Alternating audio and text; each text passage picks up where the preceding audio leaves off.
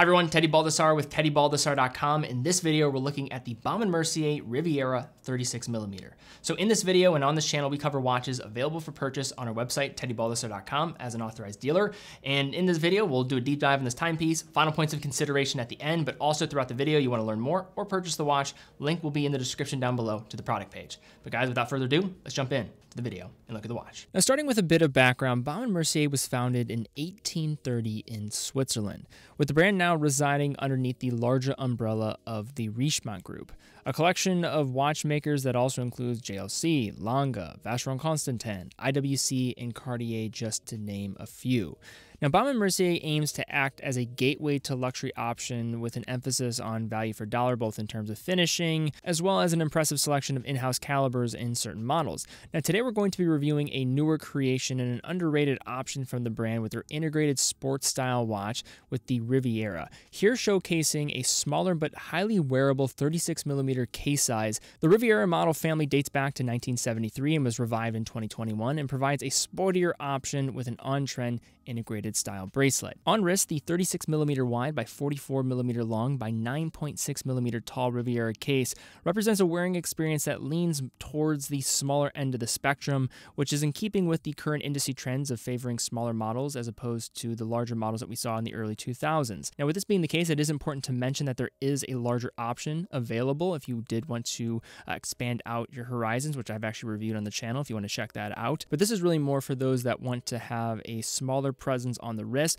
those that have smaller wrists, with this watch being best suited for wrists, I would say 7 inches or 17.8 centimeters and below. One aspect that does alter the wearing experience to some extent is the nature of the first center link of the bracelet, where it meets the case, which is relatively fixed in position and does extend the theoretical lug-to-lug to just around 48mm, though it's sharply downswept, so I don't think this is an accurate representation as well. Case architecture is largely angular, offering prominent facets along the case sides and edges of the 12-sided bezel, which are affixed with 4 hex head screws. Though it displays majority brush finish, the edges of the bezel do offer subtle hits of polishing that naturally attract the eye in brighter conditions. At 3, a 6.5 8-sided crown lies without safety of crown guards, with a machine channel traveling its circumference. Between the crown, the case back, which is also fixed with 4 screws, the smaller Riviera is rated to 50 meters of water resistance. Now, keeping the watch in place while also providing one of the model's strongest selling propositions, we have an integrated bracelet that meets the central case at 9mm wide at the inner links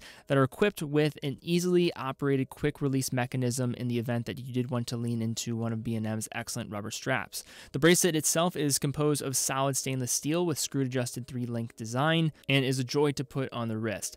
The majority of this bracelet exhibits vertical brushing while tapering from 20mm where the bracelet meets the case to around 16mm at the hidden push button dual deploying clasp that is signed with the B&M logo. Constructed with polished and milled components, the clasp operates well and also benefits from the inclusion of 2 half links to help ensure a perfect fit. Probably a bigger deal here with an integrated style bracelet than in most instances. Jumping back to the front of the watch and set beneath the safety of a flat sapphire crystal, we have a dial that leans into certain elements we often associated with this integrated category while also showcasing some solid finishing for this range. Starting at the dial's outskirts, it's important to note that the watch lacks anything resembling a sloping rehaut or chapter ring, also leaving behind the additional time-telling utility offered by any type of minute track. Applied and polished rectangular indices are supplied everywhere but noon and 6, with those positions being inhabited by oversized Roman numerals oriented around the dial's center. A stylized Dauphine-style handset is again executed in polished steel, with a small skeletonized element near the base of each hand.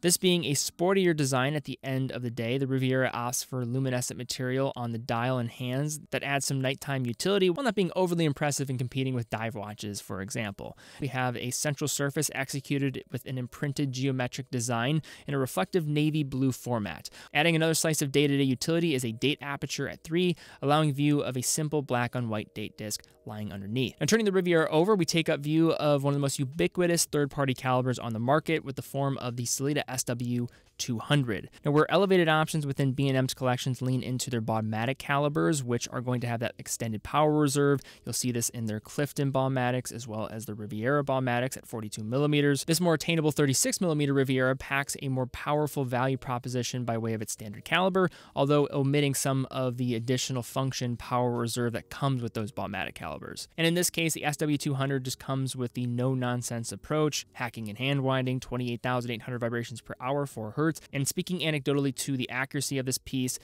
was running it in decent time. I wouldn't say it was exceptional, but still running at +4 to +9 seconds when testing across 5 different positions, so well within the parameters of what Sellita is going to quote from their factory standards. So now to unpack, looking at some pros and cons affiliated with the Riviera 36. Now, let's start with some just considerations more towards the con side. I think number one is just this is one of many in the field of integrated watches. It has been played out quite a bit, and now there are plenty of options at a variety of different price ranges, so that is something you have to consider when looking at this watch. You have no limited supply of options when it comes to watches of this styling nowadays. The other point I'll mention is compared to, say, the other watches within the Riviera family, you're not getting the extended power reserve here, but you are getting the upside of the more attainable price tag. And then you're also only getting 50 meters of water resistance.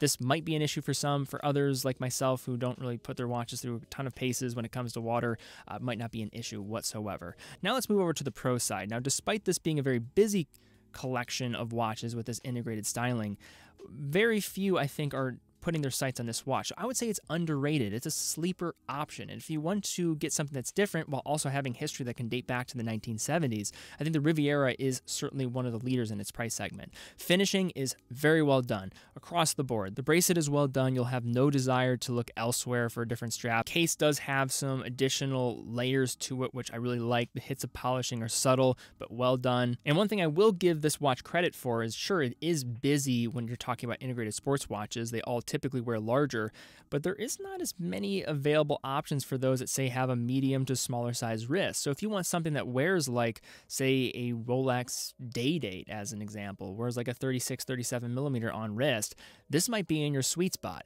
And if you're not someone who needs 100 meters of water resistance and are just looking for a watch of this styling in this sub $3,000 range from a brand that certainly is overlooked, this should absolutely be on your sights if you are looking at a watch in this range. All right, guys, thank you again so much for watching. If you enjoyed the video, please give it a thumbs up, subscribe, hit the bell icon. That really does help. Also, if you're in the market for this watch, it is available on our website, teddybaldassarre.com. We're an authorized dealer for 30 brands, quick and fast fulfillment, dedicated customer support, and a full factory warranty for all the products that we offer. And in addition to that, it is a great way to also support our content on our main channel. We don't take money from the brands that produce the content here, so that's just the best way to really support us and to allow us to continue to foster a new generation of watch enthusiasts in the process. So thank you again so much for watching. Be well, and I will see you all very soon.